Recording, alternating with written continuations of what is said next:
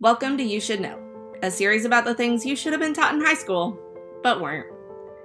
In each episode, we'll dive into a topic that's important to understand and easy to implement into your life. We'll talk to experts, break down complex ideas, and give you the information that you need to make informed decisions. So whether you're looking to learn something new or just want to stay up to date on the latest news, You Should Know is the place for you. So give us a thumbs up, leave a comment, and let's get started.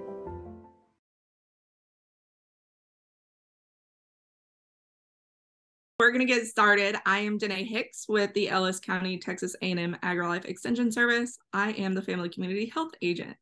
So I want to have our guest introduce herself today and tell us a little bit about her. Hi, everybody. Good morning. My name is Dr. Lakshmi Mahadevan, and I am the Mental Health and Wellbeing Specialist and Associate Professor at the Department of Family and Community Health in Texas A&M AgriLife Extension Service. I'm headquartered in College Station, Texas. Yeah. So if it's cool with you, we're just going to hop in and talk about some mental health topics, especially related to the holidays. Okay, sounds excellent. All right. So what are some common challenges that people face in relationship to their mental health during the holidays? So I certainly feel like the pressures to have a good time sort of increases. People have these expectations like this is going to be the best reunion ever or the best Christmas ever, or I want to have the best presents there or the food there or whatever you would sort of associate with enjoyment. The pressure to have that may increase. Other things that may be something we don't think of until, say, it's time is budgeting for all these.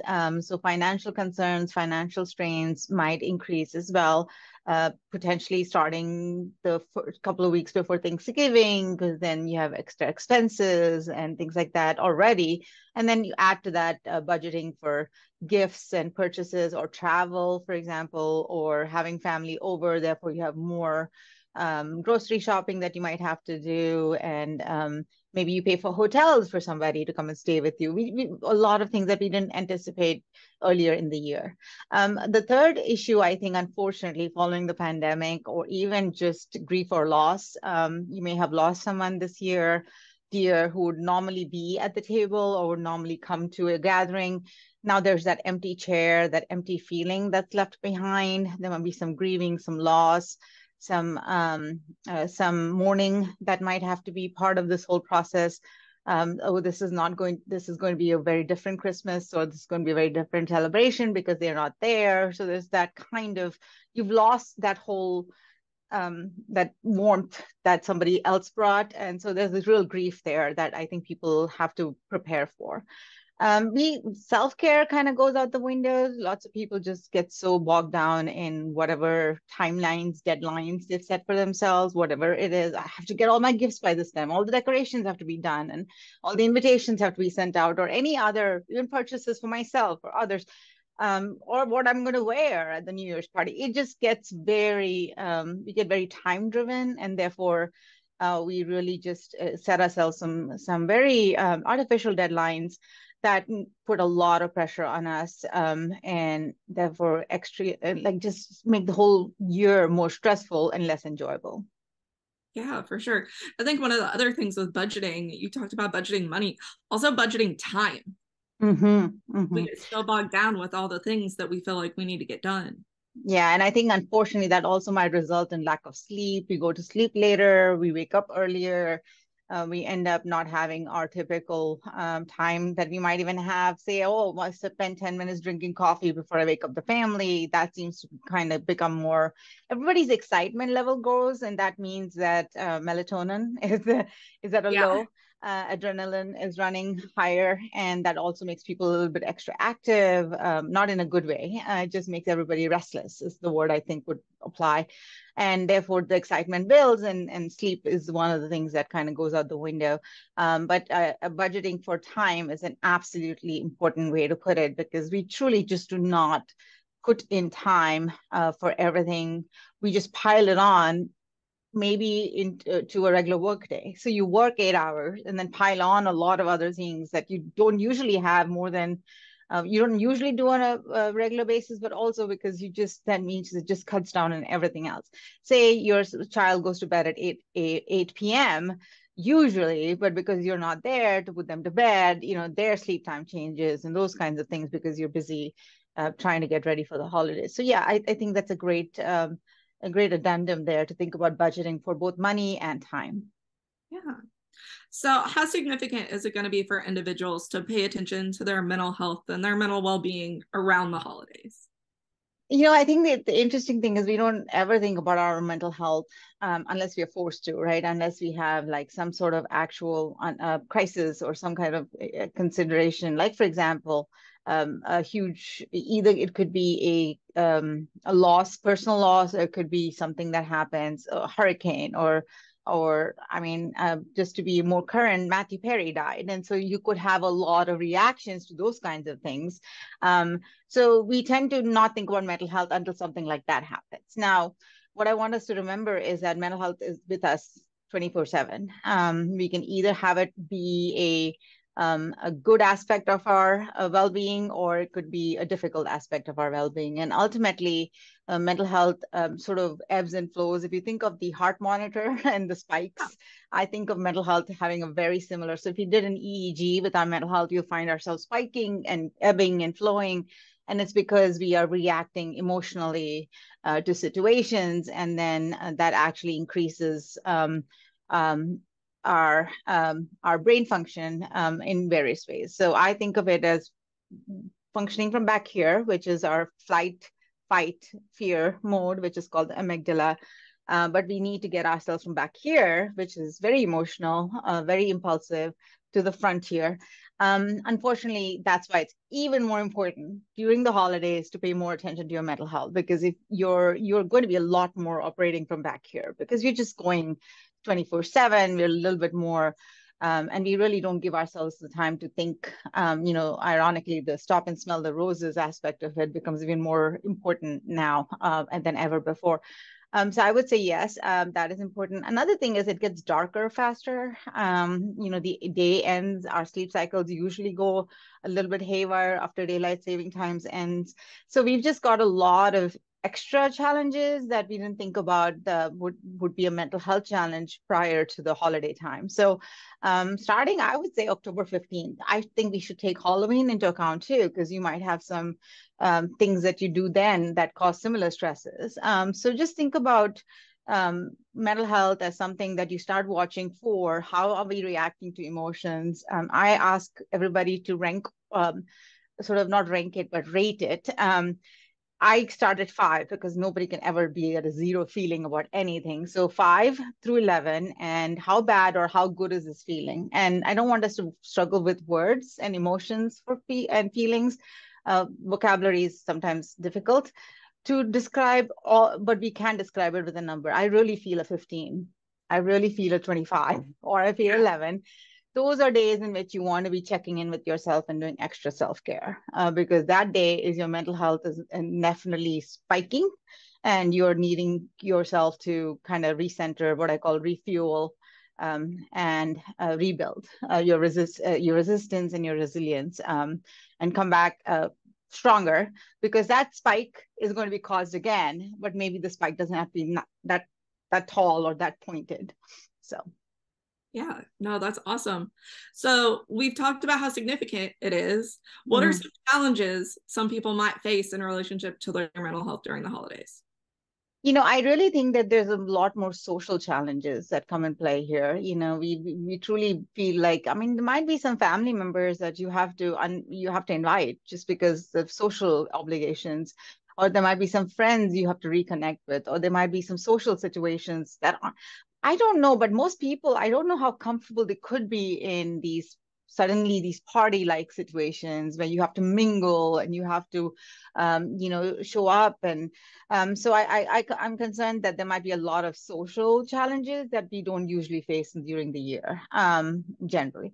Another concern I have is the fact that we might have a lot of expectations of ourselves as to And the truth of the matter is we get very women, and I'm guessing men too, just get very body conscious, right? I mean, we talk about the summer body, but there's also the winter body, right? You want to be in that, you want to dress in that very becoming way for New Year's Eve or something, but then you overeat, and so therefore the dress doesn't fit, and so you add yourself these extra stresses that are not really, I mean, it really just is. And then there's always the guilt of overeating, over celebrating, over indulging, all of those.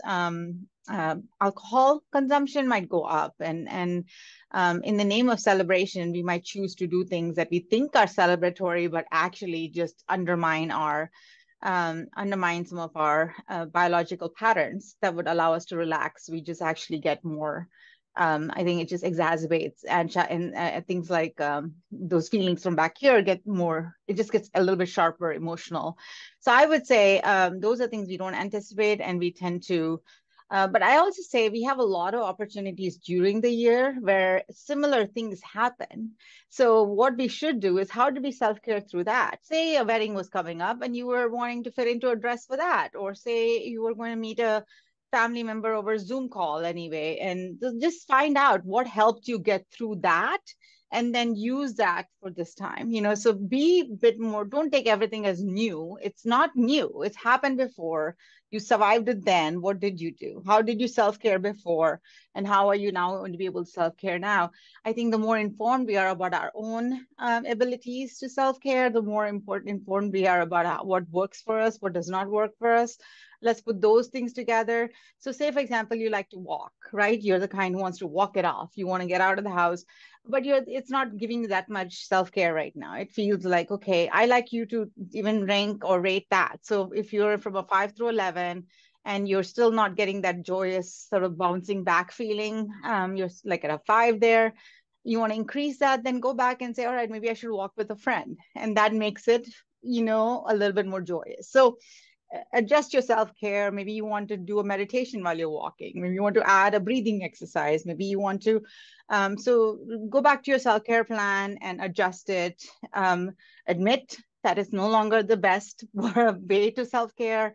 And then also say, yeah, when I do that wine, I don't feel the best. Or when I meet that individual, I don't feel the best. But when I meet her and that other person is there, it goes better. Those kinds of things, just do a little bit of self-assessment and see what works. And then and put what I call as a toolbox of best practices when it comes to my mental health and how I can take care better of myself.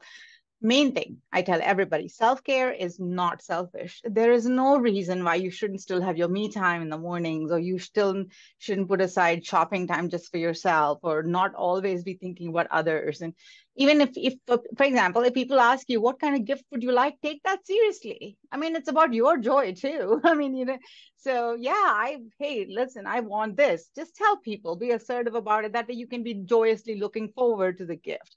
Even if the person is not the best favorite person of yours, at least they would be somebody who would be, you've asked for the gift and you're looking forward to seeing them because they're going to bring you what you asked for. And that kind of thing is a good thing. So build up these sort of positive things around, and look forward to new memories. If not anything else, just look forward to new memories. Don't dread what's coming up, but just look forward to, okay, maybe we'll see what I learned this year. You might be surprised at things that you might learn about this family member who you've been dreading for this long, but then actually they turn out to be an amazing individual. They have a great story, or they have something that you can then take away from and say, yeah, I understand them better now, and I'm willing to host them again, or honor what they bring to the table, or vice versa. I don't mind being invited by them now somewhere and then hang out with them. So let's just try to see how we can reframe some of these stories so that we don't go in dreading it every year.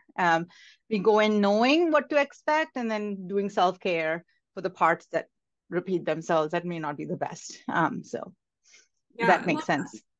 Would you say that managing expectations is a part of taking care of and actually I think we don't do enough of a work that knows what our expectations even are. We don't really spend a lot. We just expect, but we don't know what. We just put ... and I think it behooves us to sit down and say, all right, this starting October 15th through, I would say, January 10th, let's put it that way. Okay. During this time, I want these things to happen. I want to feel like this went well. I want to be happy with the decorations. I want to be happy with the gifts I'm buying. I'm going to set this budget. I suggested earlier to somebody that you might even want to ask people this year to give you gift cards that you only spend next year for gifts. And that way you are automatically limited to the budget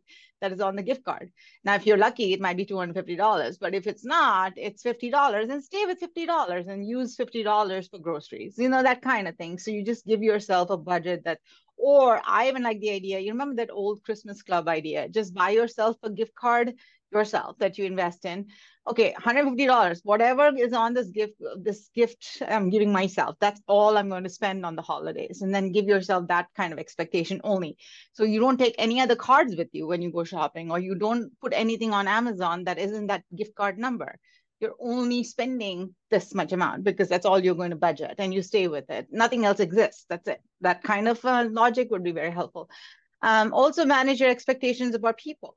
People may not have changed or people may not have, and also manage, okay, how much do I end up thinking, okay, so-and-so is not going to get along with so-and-so, or so-and-so is not going to be, or they're going to say this story again. True, but then you already know that's going to happen. So learn about your own reactions and expect similar reactions from yourself, and then pre-prepare. Now, if there are new problems or new occurrences, go in with the expectation that, okay, I'm going to try to keep an open mind. I'm going to see whatever else happens, and then I'm going to take a lesson learned from it.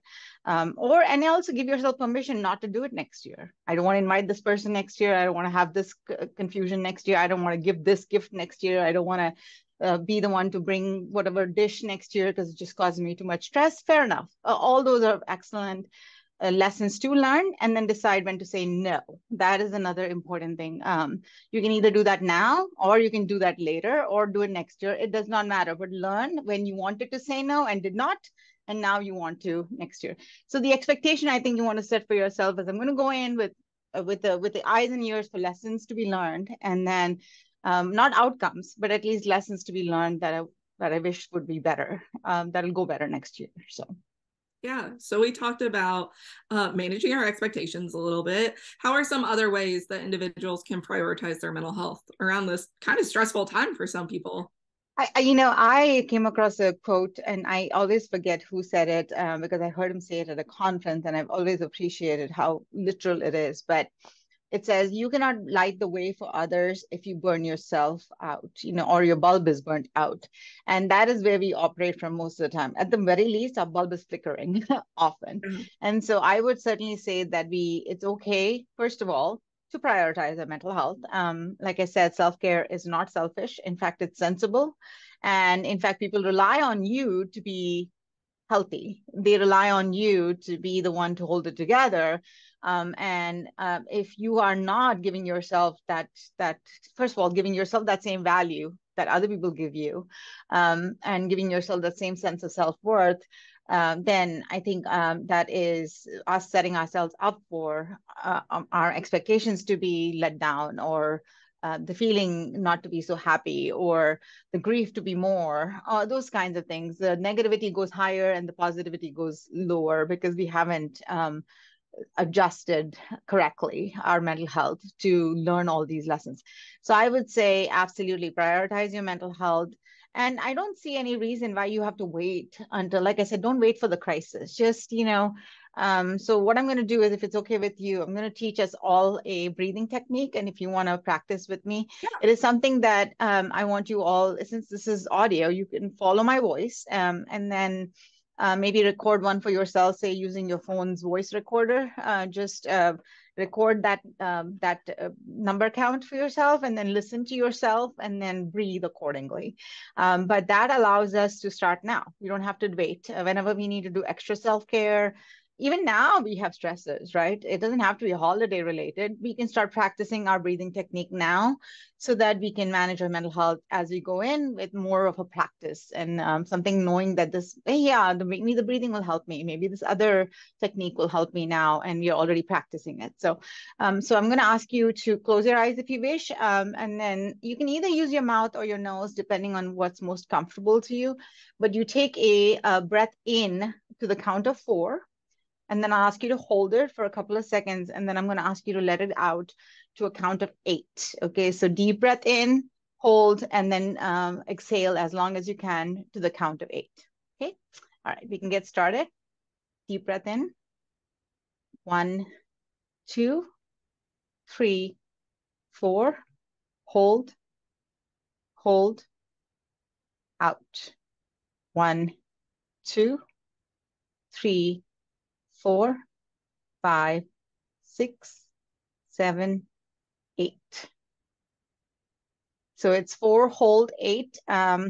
When you feel like a 11, a 8, a 10, somewhere there, I would say take maybe 5 or 6, because 1 is not usually enough. But what we've basically done is taken our oxygen and moved it from here to here. We've lowered our blood pressure. This is our frontal cortex area where we do a lot of our thinking, processing. And so this allows us to, okay, if we spike, whether that's anger or sadness or fear or grief or any of those, anything in between, then we get back to the thinking. Now, in this thinking, I want you to now think things like, okay, this is a thought. Am I physically tense? Then you want to flex your shoulders and just, like move your hands around if you wish. And so, okay, then untense, whatever you feel is tense. Then you want to also say, okay, what is this thought? Is there evidence for this thought? Is this a fact? Is this real? Am I just making this up to myself? And then do I have time to process it? Because it is important, or it's not important, so let's get rid of it. Let's do that kind of analyzing with the thought, because that causes us to catastrophize, and so we need to catch that early and stop that thought from becoming something that's a mountain of issues. And then once we process that thought, we can say, okay, I need to revisit this. So table it like you do in meetings. Okay, we're going to go back to it another time, or say it doesn't need to be revisited, so it's done. But at least we're not letting our mind kind of linger, wallow, fester over this instead of the negativity. Instead, we have moved on to, okay, cannot be dealt with or can be dealt with, but move on. But give yourself that cognitive sort of break and say, is this true? And if it's not true, why am I getting myself all worked up about it? That is a process that will follow the breathing. And then I ask you to extra self-care. Pet your dog, talk to your family friend, move outside when the weather is nice. I personally like to take my shoes off and, touch the grass, make it a little bit more, get my feet in the grass, get it a little bit more kinesthetic. So it adds to the richness of the experience. Have a coffee or a tea. Any of those would be very helpful. Recently at the Texas Extension Education Association conference, they spoke about aromatherapy. So there might be some things you could do, that you could use some Scentsy or some candles or some essential oils that give you that kind of smell that would be relaxing. Whatever you can afford, doesn't have to be unaffordable. That's why the breathing is great, because it's free and it's just something you don't have to get, some sort of extra help for. When you pre-record it, send it as a gift to all your family members. Everybody can learn to breathe with you. You can do it as a little game. You do Christmas games or, gatherings where you have games. So why don't you just do, let's all breathe together game, I also like to have good conversations. If you're mourning somebody, maybe you can have let's have a little memoriam kind of time for them. Let's all bring up our best memories of this person. So we're not just grieving them, but we're celebrating that they were in our lives before. So these are little things you can plan for now ahead of time, and then manage your mental health in the meanwhile, so that when you move forward into the actual holiday time, these are things you already have in place. I also like you all to think about the fact that you're not so different from me. So let me ask you, Danae, do you have a brother? I have a sister. You have a sister. So do I. We did not know we had that in common. That's Yeah. why I could tell you what Danae is not. I mean, she's from a different she's not at all like me, but no, we have a sister in common. So what is it that you have in common with these people that you're going to be spending time with? We are all human to begin with, and so let's plan there, and then rest of it, let's just find out. You might be surprised if you open your mind to new curiosities and forget the history of it, but just say, all right, what's happening, and even questions. I don't mind you asking questions like, how are you dealing with the grief and the loss of somebody? Or what has happened to you this year that you feel has been triumphant? Or all of us tell us how did you all, what is it that you did this year that you're proud of? Those are all great ways to break the ice with family members and set it on a positive tone. So you can start doing those now. You can just have or you can give people warnings. Hey, we're going to do these cute little things during the holidays. When you all come, be prepared, because I'm going to ask you all to tell me a story about something awesome. So that way, everybody is not like feeling like, oh, they're put on the spot. And no, I haven't done anything this year. And then they make them feel like, no, if they want to contribute, they're already ready to. And if they're not going to contribute, they stay quiet. They're ready to go. Things like that. I also like you to think Classroom about, triggers. yeah, what I call is creating resilience moments. Okay. So right now in this moment, you're feeling stressed. Fair enough. It doesn't even have to be the holiday, right? We're just going through. So get yourself out of this moment to the next. So I like to use, so for example, you could play a game on your phone, just so you can, if you get through whatever your game of choice is. Oh, I got through that level. So you give yourself a little bit of success. I also like to tell people to do little vocabulary challenges. Because so I like them to look up, say, tongue twisters on the internet and then try to say that out loud. And whenever you feel successful at saying that, then that failure moment or that stressed moment feels better. You're like, okay, I can say this tongue twister. I'm good, Then go back to whatever concern you have. And I also like to make your calendar that geographical, I mean, excuse me, that that calendar that's electronic. I don't know why I said geographical. What I meant is electronic calendar that pops up reminders. And in that reminder, along with every meeting, along with shopping, along with all your other things, put in self-care, whatever that is. Walk with Danae, feed my dog, have a conversation with a friend, or just say self-care, whatever that is. But put that half an hour 45 minutes in, or put breathe or any of those, and let your phone remind you, hey, it's coming up. It's time for self-care. And actually self-care during that time. Don't lie to yourself that it is self-care, but do it, whatever it is. And if there is self-care that includes, certain plannings, then go ahead and do that. Oh yeah, I love having coffee with Danae. So I'm going to make sure that I put her on my calendar for 2 weeks from now. Or I particularly like having coffee with Danae.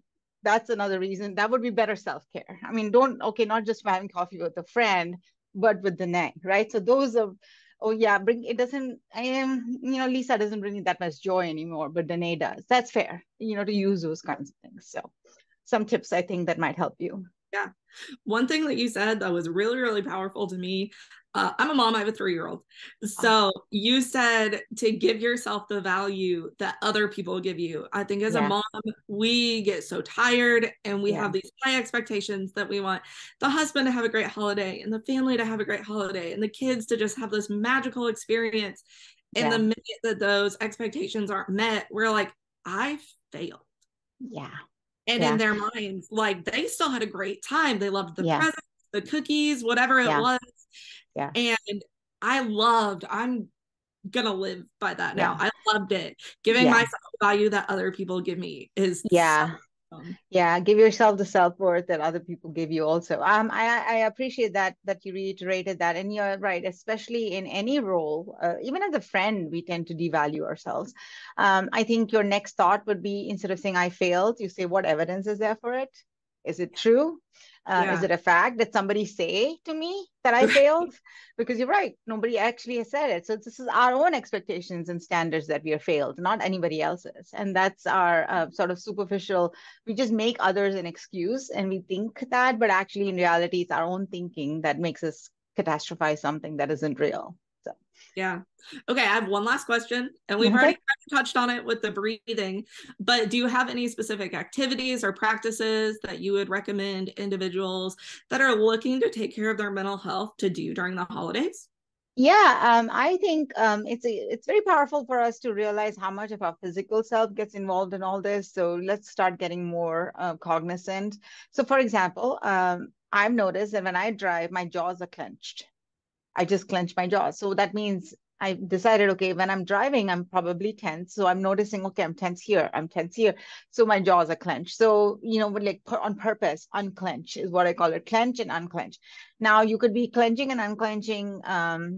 You start with your jaw, but you don't realize. So what I would say is there are those muscle relaxation things, but they don't always work for people. So I'd rather you did not do that. Instead, if you wish to, you could do something like this where you would like close your eyes tight, tight, tight, tight, tight, and really just take everything about your muscles in your face and make it very tight, right? You do that, you automatically find yourself getting your shoulders are coming up, your fists are coming up. So you're finding yourself clenching a lot of things, even though you started with your face. And then when you let go, you end up letting go all of it. Okay, so that is a physical reaction. So that's where the flexing the shoulders comes, the opening and closing of your fingers come. If you're older, you could be doing these kinds of things. It'll help you with, any other, conditions you might have, to flex, sort of like physical therapy type of things. You could curl your toes and then uncurl your toes. You could get up and go stretch straight backwards, make your back very, very straight, and then go back to your normal posture. All of those are great physical ways to let go and unclench. The mental one was the one where I asked you all to think of what's called catching that thought and asking it questions. Also catching that thought, but then making sure you understand, okay, what am I feeling right now with this thought? Am I feeling sad? Am I upset? Am I angry? Am I frustrated? And then where's the physical tension? Make a note of that. And then use, after you've got that whole sort of process done, then you come back and say, all right, I need to self-care a little bit more out of this. So it's called stop. It's stop and take stock. Think about what is going on, and then you proceed after you've got that sort of, you've understood what's happening with you, you proceed. But when you proceed, you add a couple of things to that to self-care. So you could do extra breathing, you could add a beverage, tea, coffee, those kinds of things. You could, you could hug your child. All of those are good things to add. But when you proceed, I don't want you to come out thinking, okay, the problem has gone away, but at least now it gives you that fresh perspective because you've sent oxygen to this front of the brain, part of the brain. Another practice that I really like is called accelerate to decelerate. And that is something where I've mentioned, people have mentioned to me when they get very stressed, their heart starts racing. So I ask people to maybe jump if you can, or a jumping jack, or walk really fast if that's what's possible. So you're accelerating your heart rate, but not from a psychological reasoning, but from a physical reasoning. And you'll notice when the heart rate goes back down after your exercise is complete, the psychological reason is also kind of taken care of. Okay, so that's why exercise is often told as a but I know people put all kinds of pressure. I don't want you to put pressure on yourself to join a gym or anything. This is just walking on, you can just march on at place, and that way you're increasing the heart rate in a good way. It isn't because of stress that your heart is racing. It is because of the physical reasoning. So those are some quick little tips that I would love for people to be able to use when they. I also have a handout at some point if you want to just to give those out to people. That would be these 4 techniques that sort of detailed for you, and then you can just look at that information or just pick something and adapt it for yourself. Whatever self-care you do, if you feel comfortable enough, teach family members, teach your kids, teach your friends, and not with a way of telling them to how to I'm fixing your life for you. No, it's just like, this works for me, it might work for you, or do you want to do it together? I love doing it together. I think that's a great thing that we could all do. Yeah, that's awesome. Do you have anything else you want to add? You've covered so much. I really just think, I think it's important this year. Instead of making a journal of, I think if you're a journaler, that's fantastic. Okay. But if you want to, in this journal, this time, go ahead and put lessons learned about managing, how I manage my emotions. That would be a good one. What beliefs were debunked? That would be a good one. What is no longer true is a good one. This family member was truly comforting and I want them in my life. That's a good lesson to learn. This occasion was truly comforting. This gift was what I wanted. This is how the interaction with my family went, and I really want this to happen again. All of those are great things that we could journal. Another thing in there is a self-care plan. I mean, there's no harm in actually giving yourself a list of things I love to do that make me feel cared for, and I do for myself, not so much that you expect others to, because others may not come in time, is what I want you to do, is make yourself a timely self-care plan. And in that self-care plan, include a nice combination of activities. Could be spiritual, could be physical, could be intellectual. Very, for example, you say, oh, there's this new project coming up at work. I'd like to be involved there because I like that challenge and it allows me to de-stress better. Those are good things to think of. Emotional supports. I might have to think about therapy this year, or at least self-caring in a way that's a little bit more healing. So you might want to go for yoga, or you might want to plan for really some kind of enhanced approach to your self-care. That does include spending some money, so budget for that. Those kinds of things I would say include in your plan. So yeah, so in 2024, you start not with resolutions that inevitably you set yourself up for as so high a standard that you may never meet, but just a self-care plan, just some things that I would want to do every other week or every other day, and you put it on your calendar. And the self-care plan, you'll be surprised at how easy it is. If you don't call it exercising to lose weight, but exercising to de-stress would help you. Breathing to de-stress would be helpful versus, yoga to have better posture. No, none of those, because that's more pressure we could put ourselves for outcomes that sometimes don't work and may not work. And then we put ourselves so much pressure that we don't actually then achieve the outcome because we are drained from within. Instead, do some other things that are what I call obtainable, successful things that you can truly do. And then you can say the previous day, I did that. I did my breathing at least once. Great. I drank water, at least half of what I wanted to drink, I accomplished. That way, keep a checklist of what you do feel you did. Don't forget your successes. That's the other thing. Don't keep saying, I didn't do enough. That's what we often say. Instead, just say, this much I did do. So the glass is more half full than always us perceiving it as half empty. Yeah, it's very much a frame of mind thing. Yeah, exactly. All right. Well, thank you so much. I appreciate you taking time out of your schedule to come talk to us about mental health in the holidays, because it's always a touchy topic and it can be something that we don't like talking about a lot. So thanks for joining us for that. I do. And I do want to just let people know to do a little bit more of a self-assessment on what I think about mental health. What are my fears about mental health? What stigmas do I perceive in myself or others about mental health? And find ways to start those safe conversations. And so at Texas A&M AgriLife Extension Service, we offer different ways and programs that will allow you to do that for free in your county. So contact you or me, or through you, me, and we can try to get some programs out to your people who are wanting to do this early, do it in a preventive way, be proactive about it, and also then find the things that do provide them support, like family members, like peers, like colleagues, like and people who share your culture and your lived experiences will help you identify your support network. So next year at this time, you don't feel alone either.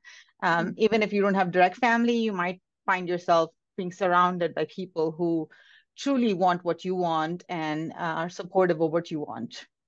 Yeah, sometimes friends can be the best family, huh? Correct. And it is, and also again, it's up to us to choose the things that we understand what we want, and then choose it in the way that's most helpful to us. And also be okay with when sometimes you are not their choice, or they don't have to be your choice. Give yourself permission for all of that. All right. Well, thank you so much for joining us. Thank you again. Take care, Danae. This has been You Should Know. Don't forget to leave us a thumbs up and a comment about what you learned today. We're so glad you stopped by. And as always, if you'd like to reach out to us, email us at youshouldknowwithdanae@gmail.com. We'll see you next time.